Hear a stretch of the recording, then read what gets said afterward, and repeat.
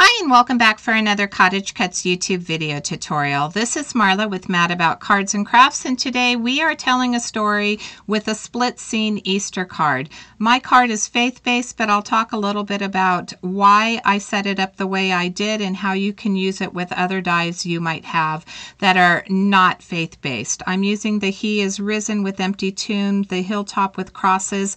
I've die cut all of my pieces, and because this is a larger scene, I'm using a 5x7 card base.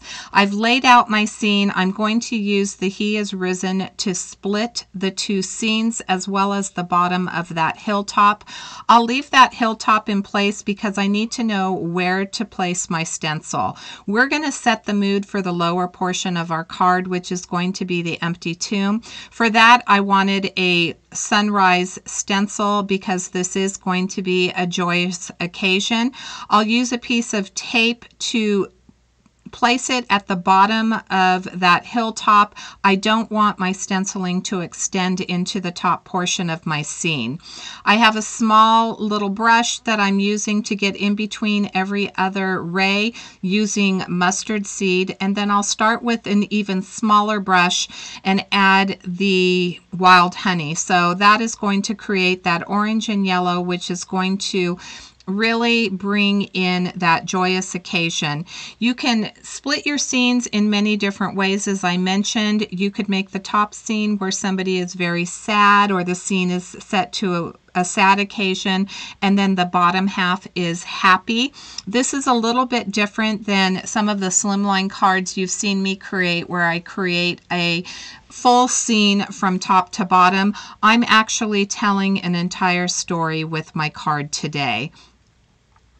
I'm got a little bit of over stenciling at the bottom, and I want to make sure that that tomb is going to cover that up before I move on to the top portion of my card. For the top portion, I've added the hillside, and I wanted to figure out where I wanted my sky to be. I don't want to bring my sky too low because I don't want it underneath that hillside. That hillside, once I trim this panel down, is going to go all the way across my card, so it will be another barrier between the two scenes besides the sentiment.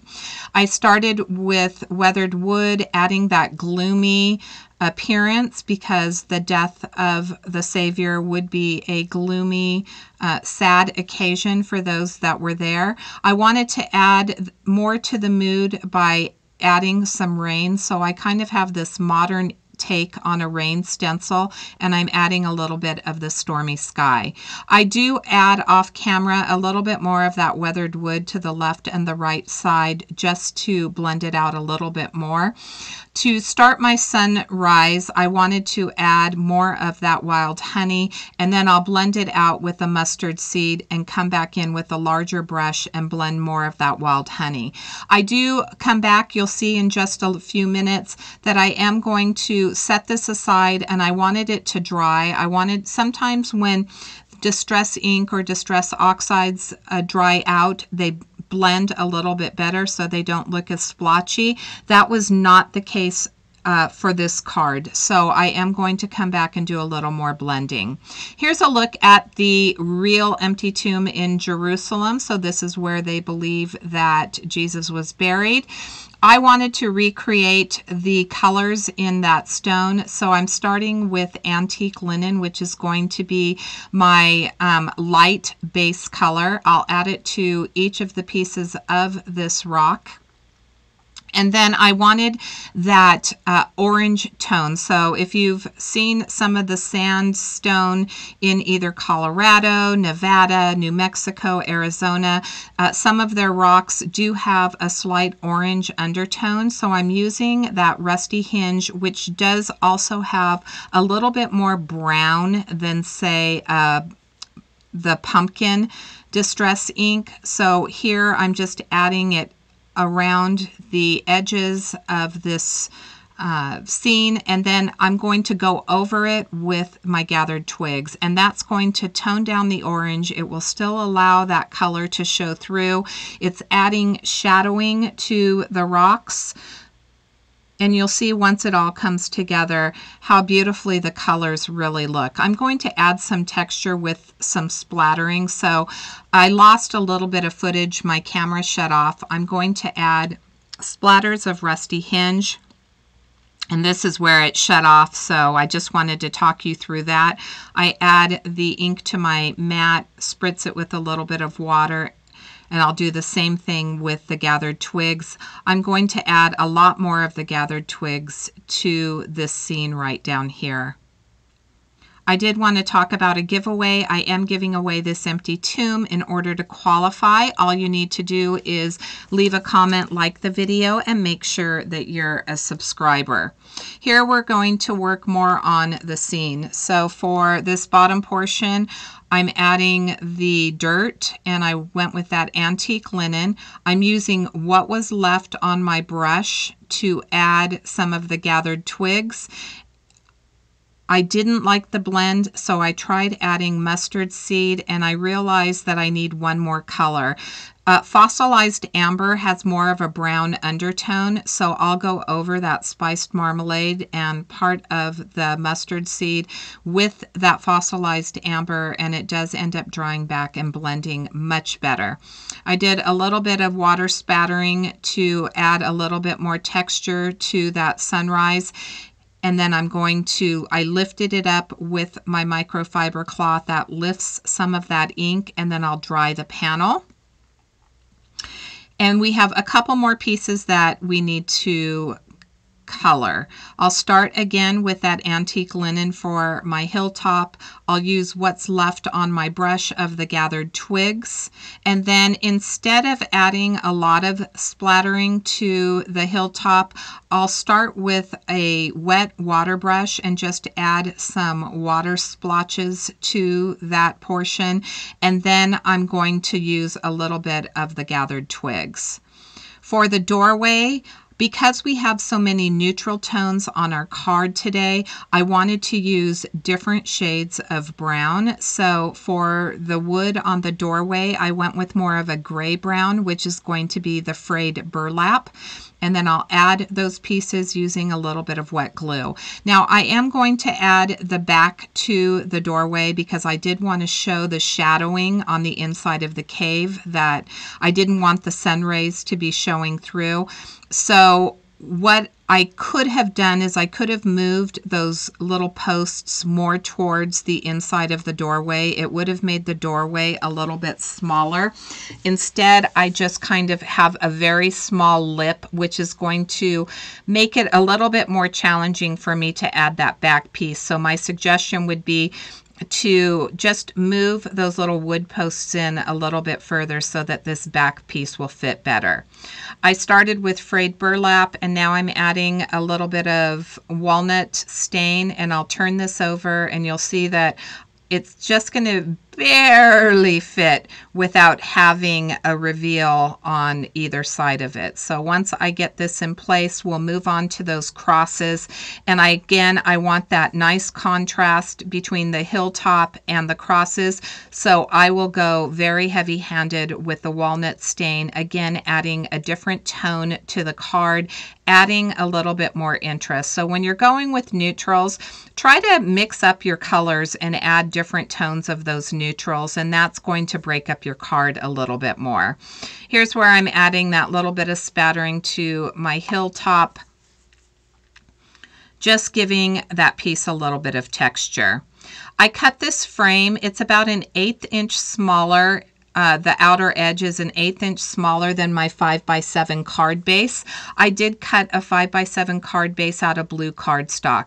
You could certainly just cut a panel and not waste an entire piece of blue cardstock if you're conserving on your paper. But I really liked having that 1/8 inch reveal of the blue because I think that it just tied in the blue from the sky a little bit more.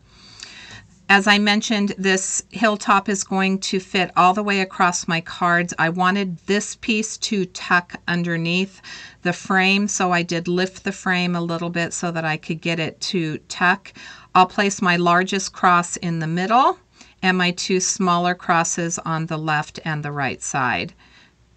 For my empty tomb, I am going to have a little bit of overlapping. Instead of tucking it under my card, I really wanted to add it to the edge of that frame. So I started with the empty tomb and I added one of the rocks on the right side to see how much, because that's the larger of the two.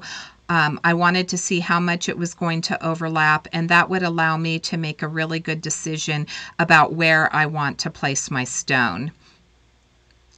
I didn't add any dimension to my card panel this time. I'm just going to adhere it directly using some wet glue.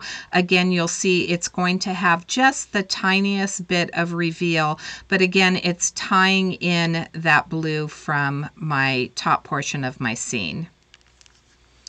And now we're going to start building where the tomb is. I did want to mention that we did have a winner from my last video. I was giving away the fence with grass. That winner is Tina C. So I want to congratulate you, Tina. Please contact Mary Marsh. Her information is in the description box below. Send her an email. Let her know that you are the lucky winner of the fence with grass, and she'll make sure that the die gets out to you.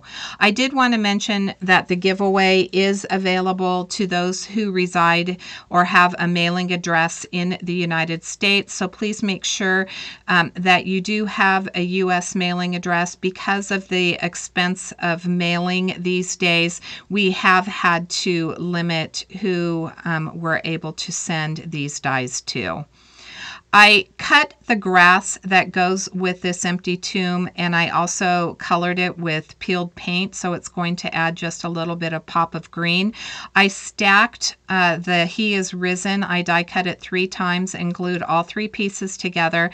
I left it white because I thought that it tied in with my frame, and it really finished off the card, so all of the colors are tying in together. I got a little bit of the blue on my panel or on my frame with my finger. I always get little spots of color here and there when I'm creating, but I just have that electric eraser and that helps cut that down. So it's able to just remove that little bit of color that I had. For my sentiment, I am going to make it more of an arch. And so once I get this in place, I'll start adding my wet glue. Because this is a delicate die piece, I am going to tap it off onto my microfiber cloth so I don't get any of that oozing underneath. It just helps the glue to just be enough on there that it will adhere, but it's not going to squeeze out the sides. And once I finish adding this sentiment, that will complete my card for today. So I want to thank you so much for joining me.